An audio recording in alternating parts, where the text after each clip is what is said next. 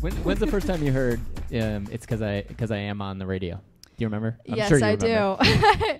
I was in the car in Nashville, and I was going to Scott Borchetta's house, and he texted me and was like, turn on the radio right now.